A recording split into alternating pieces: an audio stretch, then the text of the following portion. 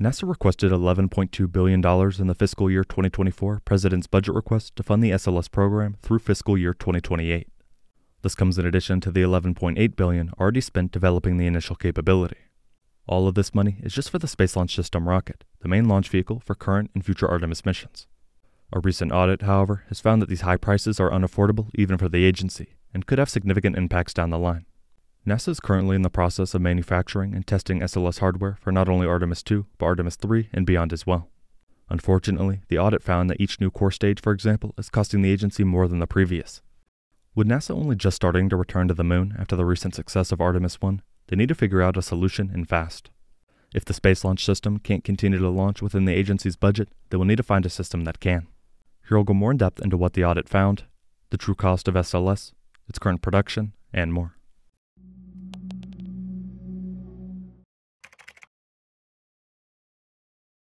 The recent audit was completed by the GAO, or the United States Government Accountability Office. This 21-page report highlighted the future plan of SLS in relation to the Artemis missions and why NASA needs to improve its transparency, among other things. The report was quoted saying, "The National Aeronautics and Space Administration, or NASA, does not plan to measure production costs to monitor the affordability of its most powerful rocket, the Space Launch System, or SLS." They continue to point out that after SLS's first launch late last year, NASA plans to spend billions of dollars to continue producing multiple SLS components, including core stages and rocket engines, needed for future Artemis missions. The program is also working to produce hardware for more capable versions of the SLS, such as Block 1B and Block 2, for use on later missions. The report went on to highlight that not only is this development and manufacturing costing too much, but the agency is failing to keep track of the exact costs. They're quoted saying, "Because the original SLS version's cost and schedule commitments, or baselines, were tied to the launch of Artemis I, ongoing production and other costs needed to sustain the program going forward are not monitored. These ongoing production costs to support the SLS program for Artemis missions are not captured in a cost baseline, which limits transparency and efforts to monitor the program's long-term affordability," they said. Funny enough, nearly a decade ago, in 2014, the GAO recommended that NASA develop a cost baseline that captures production costs for missions beyond Artemis I that fly SLS Block 1. NASA intends to fly SLS Block 1 for Artemis II, planned for 2024, and Artemis III, planned for 2025.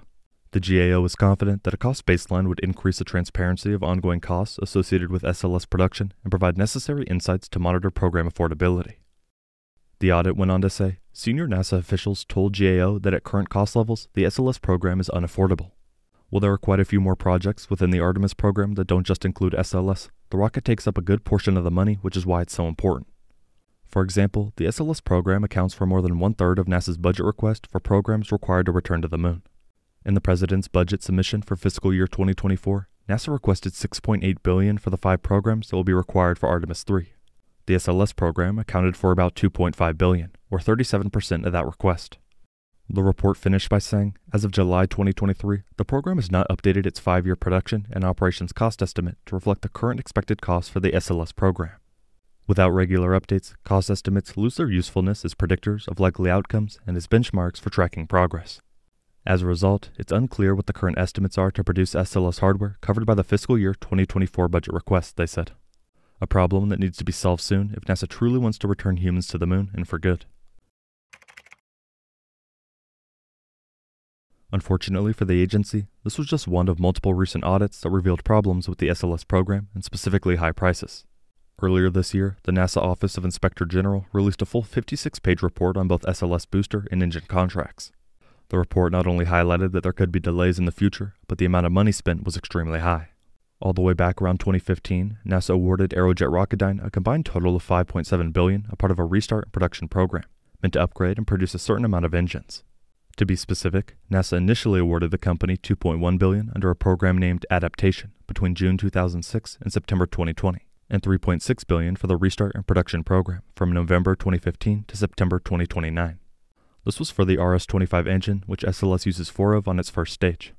In May, a full report titled NASA's Management of the Space Launch System Booster and Engine Contracts was released. This report was completed by the Office of Inspector General, which commonly comes out with information and is critical of the agency as necessary.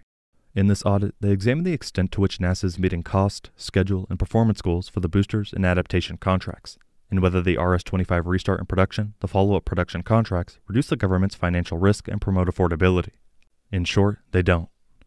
In the very first sentence, they say, NASA continues to experience significant scope growth, cost increases, and schedule delays on the booster and RS-25 engine contracts, resulting in approximately $6 billion in cost increases and over 6 years in schedule delays above NASA's original projections. These increases are caused by long-standing, interrelated issues such as assumptions that the use of heritage technologies from the Space Shuttle and Constellation programs were expected to result in significant cost and schedule savings compared to developing new systems for SLS. However, the complexity of developing, updating, and integrating new systems along with the heritage components proved to be much greater than anticipated, resulting in the completion of only 5 of 16 engines under the adaptation contract. They continued by saying, while NASA requirements and best practices emphasize that technology development and design work should be completed before the start of production activities, the agency is concurrently developing and producing both its engines and boosters, increasing the risk of additional cost and schedule increases.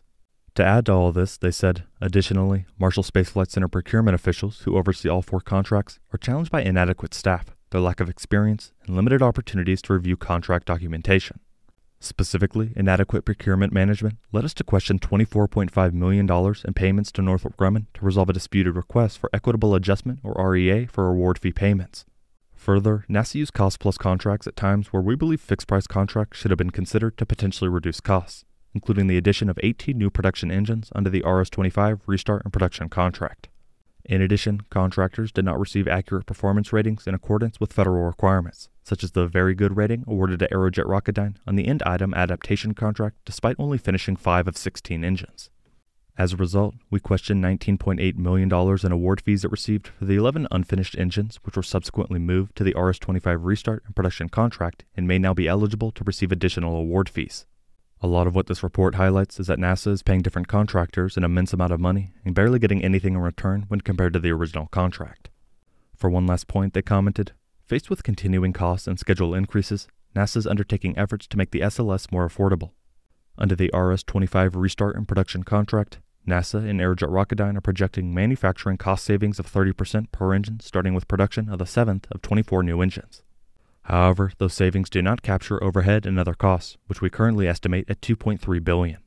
Moreover, NASA currently cannot track per-engine costs to assess whether they are meeting these projected savings targets, they said. These different problems combined are a real threat to the Artemis program and the agency's future plans surrounding the moon. Without action, these different costs will eventually be too high and could completely halt progress.